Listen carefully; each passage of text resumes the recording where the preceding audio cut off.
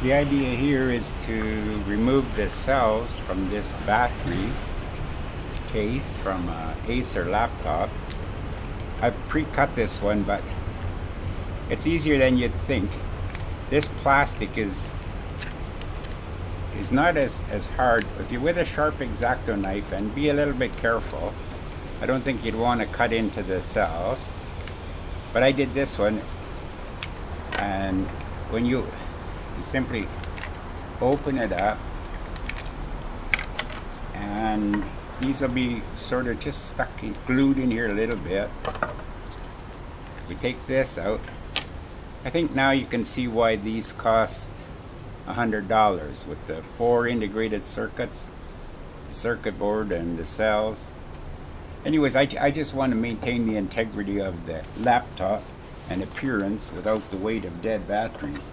I'm going to use contact cement this time, mainly because I just happen to have some handy. You'll see this, I'm sure this will work. Any glue would work, any plastic glue, but contact cement will probably do as good as anything, just because I have it here.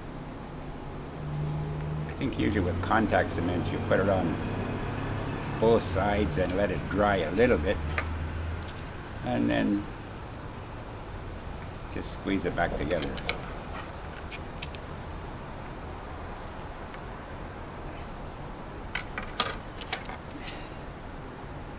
I'm doing this outside just because it's such a beautiful day,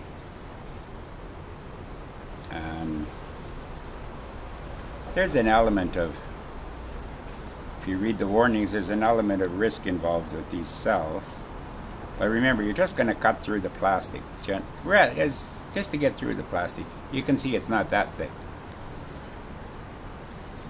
I would just give that a second or two to sit around and cure or dry, whatever it does. And I know usually my experience with contact cement is usually once it makes contact, it's there for good. We'll just see how this works here. There we go. This will be good now. I'll just let that, I think that's together forever. There's your, this is relatively heavy. As if they've been dead for 2 years. What's the sense of carrying the weight? Now see, this doesn't look all that great way to lug a laptop around town, but if you go back to this situation, it does look like a nice handy little well protected normal little laptop.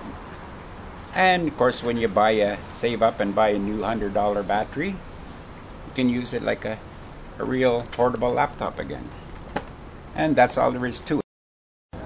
This little guy's been watching me install this or remove these. Now he's going away. He watched me remove these cells from the battery case, and I think he's getting scared. He's running away. I don't blame him.